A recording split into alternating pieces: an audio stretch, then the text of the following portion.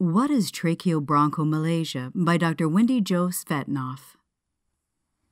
Hello, my name is Dr. Wendy Jo Svetanoff, and I work with the Esophageal and Airway Treatment Team at Boston Children's Hospital.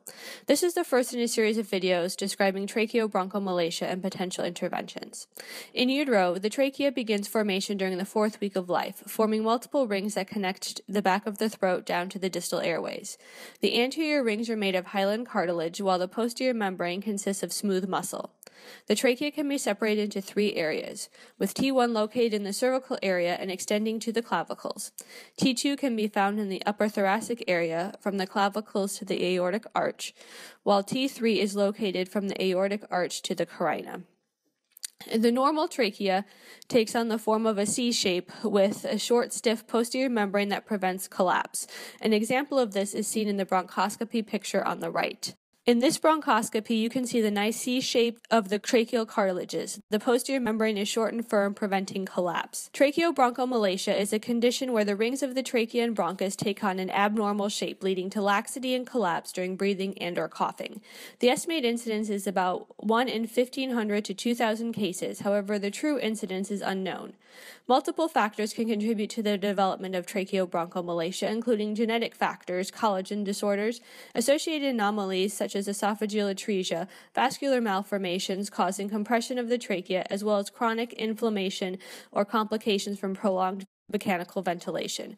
When diagnosing tracheobronchomalacia on bronchoscopic exam, a patient has to demonstrate greater than 50% intrusion or collapse of the airway when coughing. With normal tracheal anatomy, the length ratio of the anterior cartilage to posterior muscle ratio is 4 to 5 to 1.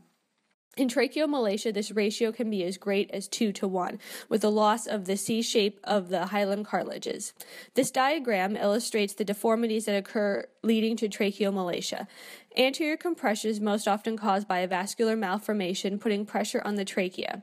Posterior intrusion is more dynamic, consisting of a longer, weaker posterior membrane that easily protrudes into the tracheal lumen with coughing.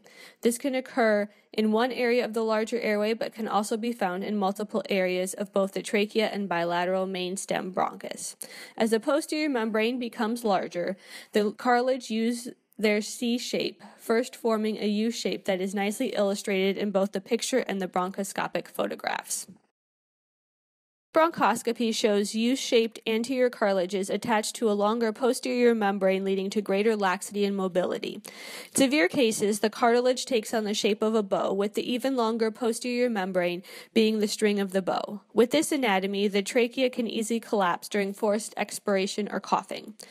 Both the pictures and the video show the decreased tracheal lumen that is seen in patients with bow-shaped cartilage. Patients with tracheomalacia can present with a wide range of signs and symptoms, which can make the diagnosis challenging in some cases. Symptoms can include chronic cough, noisy breathing, recurrent respiratory infections, failure to thrive as a young infant or child, inability to wean from mechanical ventilation, multiple brewery episodes, which are brief, resolved, unexplained events that can lead to cyanosis, absent breathing, or altered level of consciousness, and limited exercise reserve.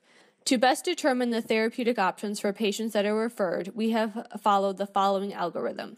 As noted, patients should be experiencing symptoms during the exhalation phase of breathing and have notable symptoms present, such as recurrent infections, persistent oxygen requirements, exercise limitations, and/or episodes of cyanosis with altered levels of consciousness. If these are present, the patient will be scheduled for 2 tests, a bronchoscopy to evaluate tracheal anatomy with static and dynamic visualization of the airway, and a CT scan of the chest, where specific focus is paid to the anatomy of the aortic arch, the great vessels, and the artery of Adamkowitz, looking for any malformations or compression on the trachea. The specially designed airway CT may show collapse of the trachea due to anatomic anomalies, but we have found that the 3D reconstruction of both the airway and the great vessels can give us a better roadmap to the areas that are most affected.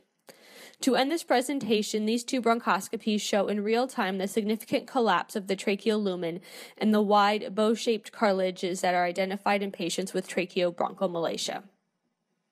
Thank you.